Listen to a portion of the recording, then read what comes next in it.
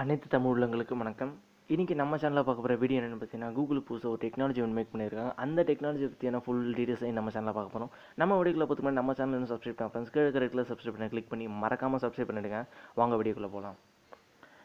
Google பொறுத்த வரைக்குமே வந்து டெக்னாலஜி அப்படின்னு சொல்லலாம். அவங்களால ரீச் பண்ண முடியாத டெக்னாலஜின்னு ஒன்று இல்லைன்னு சொல்லலாம். லேட்டஸ்ட்டாக வந்து இன்ஃபர்மேஷன் டெக்னாலஜி வரைக்குமே அவங்களால ரீச் பண்ணிட்டாங்க அப்படின்னு சொல்லலாம். ஆனாலுமே இது வரைக்குமே அவங்களால ரீச் பண்ண முடியாத ஒரு டெக்னாலஜி என்ன கேட்டிங்கன்னா, ஆண்ட்ராய்டில் யூஸ் பண்ணுற நார்மல் மெசேஜிங் ஆப். அதை மட்டுமே அவங்களால ரீச் பண்ணி எடுத்துகிட்டு போக முடியலன்னு சொல்கிறாங்க. இந்த நார்மல் மெசேஜிங் ஆப் 1994 ஸ்டார்ட் பண்ணுது. அது வந்து இன்னி வரைக்குமே வந்து சேம் கண்டென்ட் வச்சு தான் இருக்குது. அது வந்து இன்னுமே ரீச் ஆகலை அப்படின்னு சொல்கிறாங்க. இப்போ வந்து லேட்டஸ்ட்டாக இதுபடி பார்த்தீங்கன்னா வந்து 200 கோடி பேர் வந்து ஆண்ட்ராய்டு மொபைல் யூஸ் பண்ணுறாங்க அப்படின்னு சொல்கிறாங்க. ஆனால் ஆண்ட்ராய்டு மொபைல் யூஸ் பண்ணுற யாருமே வந்து இந்த மெசேஜிங் ஆப் யூஸ் பண்ணல. இந்த மெசேஜிங் ஆப் வந்து இப்போ எதுக்கு யூஸ் ஆகிருக்கு அப்படின்னு கேட்டிங்கன்னா வந்து நார்மலாக பேங்க்லேருந்து வர எஸ்எம்எஸ்க்காக அப்புறம் கம்பெனி எஸ்எம்எஸ்க்காக மட்டுமே இது யூஸ் ஆகிட்டுருக்கு.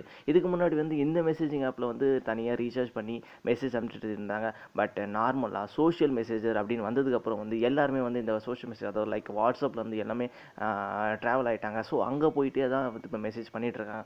இந்த ஆப் வந்து இப்போ அந்தளவுக்கு யூஸ் ஆகலை அப்படின்றதுனால கூகுள் வந்து நிறைய முடிவு எடுத்தாங்க. ஹேங் அவுட்ஸ் அப்படின்னு ஒன்று ரிலீஸ் பண்ணாங்க. ஹேங் அவுட்டுமே ரீச் ஆகலை அப்படின்ற ஒரு ரீசனால இப்போ 2020 வந்து ஹேங் அவுட் அப்படின்ற ஆப்பே வந்து ப்ளே ஸ்டோர் வந்து ரிமூவ் பண்ணுறேன் அப்படின்ற மாதிரி பேசிகிட்டு இருக்காங்க. அதுக்கப்புறம் வந்து எல்லா டீட்டெயில்ஸுமே அதாவது எல்லா ஃபெசிலிட்டிஸுமே கொடுக்குற மாதிரி 2 ஆப் லான்ச் பண்ணாங்க. அது ஆலோ அண்ட் டியோ அப்படின்னு லான்ச் பண்ணாங்க. பட் அதுவுமே ரீச் ஆகலை அப்படின்னு சொல்லிட்டு இப்போ புதுசாக யோசிச்சு ஒரு டெக்னாலஜி மேக் பண்ணியிருக்காங்க. அது என்ன அப்படின்னு கேட்டால் RCS technology. RCS rich communication service அப்படின்னு சொல்கிறாங்க. இந்த RCS டெக்னாலஜி வந்து நம்ம நார்மல் மெசேஜ் கூட மெர்ஜ் பண்ணி அப்டேட் பண்ணுறான்னு சொல்லிட்டு இருக்காங்க. அது என்ன RCS டெக்னாலஜி எப்படி ஒர்க் ஆகும் அப்படிங்கிறீங்கன்னா வந்து நார்மலாக வாட்ஸ்அப்பில் நீங்கள் யூஸ் பண்ணுற எல்லா விஷயமே வந்து இந்த நம்ம நார்மல் மெசேஜிங் ஆப்பில் யூஸ் பண்ணலாம். லைக் நீங்கள் மெசேஜ் அனுப்புறதுலேருந்து ரிசீவ் பண்ணுறதுலேருந்து அவங்க ஆன்லைனில் இருக்காங்களா இல்லையான்றதுமே பார்த்துக்கலாம். நீங்கள் சென்ட் பண்ண மெசேஜ் அவங்க பார்க்குறாங்களா இல்லையா, அவங்களுக்கு ரிசீவ் ஆகிடுச்சு எல்லாமே பார்த்துக்கலாம். ஸ்டேட்டஸ் அப்டேட் பண்ணிக்கலாம். இமேஜில் வந்து வீடியோஸ் வந்து எல்லாமே நம்ம நார்மல் மெசேஜ்லேயே பண்ணிக்கலாம் அப்படின்ற மாதிரி சொல்லிட்டு இருக்காங்க.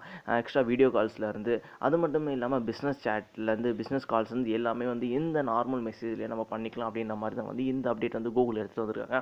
ஸோ இந்த அப்டேட் மூலிமா வந்து இதுக்கப்புறம் இந்த வாட்ஸ்அப் ஹைக்கு இது மாதிரி சில மெசேஜிங் ஆப்ஸ் எல்லாமே வந்து ஒரு எண்ட் அப்படின்னு சொல்லலாம். இதுக்கப்புறம் வந்து யாருமே அதை யூஸ் பண்ண மாட்டாங்க. இதுக்கப்புறம் இருக்க ஃபியூச்சர் எல்லாமே வந்து இந்த RCS டெக்னாலஜி பேஸ் பண்ணி தான் வந்து மெசேஜஸ் எல்லாமே வந்து ட்ராவல் ஆகும் மெசேஜ் அப்படின்ற மாதிரி தான் கூகுள் தரப்பு சொல்லிட்டு இருக்காங்க. நானும் அதே தான் தோணுன்னு சொல்கிறேன். பிகாஸ் வந்து நார்மல் மெசேஜ்லேயே வந்து நம்ம இந்த எல்லா ஃபெசிலிட்டியுமே யூஸ் பண்ணும்போது எதுக்கு தேவையில்லாமல் ஒரு ஆப்பை வந்து ப்ளே ஸ்டோர் வந்து இன்ஸ்டால் பண்ணி யூஸ் பண்ணணும். தேவையில்லாமல் அது ஸ்பேஸ் தேவையில்லாமல் அது வந்து மொபைல் எடுத்துக்கலாம். எனக்கு தெரிஞ்சு இதுக்கப்புறம் வந்து இந்த வாட்ஸ்அப்லேருந்து ஹைக்லேருந்து எல்லாத்துக்குமே இதுதான் வந்து ஒரு லாஸ்ட்டாக அப்படின்னு சொல்லலாம். அதாவது இதுக்கப்புறம் யாருமே இந்த வாட்ஸ்அப்லாம் யூஸ் பண்ண மாட்டாங்க அப்படின்னு தான் என்னோட கருத்தாக இருக்குது. நீங்கள் என்ன நினைக்கிறீங்க அப்படின்றத கமெண்ட் செக்ஷன் கமெண்ட் பண்ணுங்கள். அது மட்டும் இல்லாமல் இது வந்து இப்போதைக்கு கூகுள் தரப்புலேருந்து ஃபுல்லாக லான்ச் பண்ணியிருக்காங்க. வந்து ஃபர்ஸ்ட் இப்போ கூகுள் பிக்சலில் வந்து இதை லான்ச் பண்ணி ரிலீஸ் பண்ணிட்டாங்க. அதுக்கப்புறம் சாம்சங், லெனோவோ, மோட்டோரோலா, LG எல்லாமே வந்து இதுக்காக சைன் பண்ணிவிட்டு அவங்க இதுக்கப்புறம் ரிலீஸ் பண்ண அவங்க பிராண்ட் மொபைல் எல்லாமே இது அப்டேட் பண்ணி ரிலீஸ் பண்ணுறேன் அப்படின்ற மாதிரி சொல்லியிருக்காங்க. இது வந்து இப்போதைக்கு ஆண்ட்ராய்டு மொபைலில் ரிலீஸ் பண்ணிட்டாங்க. ஐஃபோனில் இனிமேல் ரிலீஸ் பண்ணலை. இது வரைக்கும் அவங்க வந்து இதுக்கு சைன் பண்ணலை, இது அக்செப்ட் பண்ணலை. பட் எப்படியும் அக்செப்ட் பண்ணி தான் ஆகணும். பிகாஸ் ஆண்ட்ராய்ட்லேருந்து ஐஃபோனுக்கு மெசேஜ் பண்ணுறவங்க நிறைய பேர் இருக்காங்க. ஸோ அவங்க அக்செப்ட் பண்ணியே ஆகணும் அப்படின்ற ஒரு கருத்தை வச்சு கூகுள் வந்து இந்த RCS டெக்னாலஜி லான்ச் பண்ணியிருக்காங்க. கூகுள் தரப்புலேருந்து இந்த RCS டெக்னாலஜி லான்ச் பண்ணி சொன்னாங்கன்னா இதுக்கப்புறம் இருக்க ஃபியூச்சர் கம்யூனிகேஷன் ஃபுல்லாகவே RCS டெக்னாலஜி பேஸ் பண்ணதாக தான் இருக்கும் அப்படின்ற மாதிரி சொல்கிறாங்க. இதில் கண்டிப்பாக எந்த சந்தேகமும் இல்லைன்றதை நான் சொல்லிக்க விரும்புனது. நீங்கள் இந்த RCS டெக்னாலஜி பற்றி என்ன நினைக்கிறீங்க அப்படின்றதுக்கு கமெண்ட் பண்ணுங்கள். நன்றி.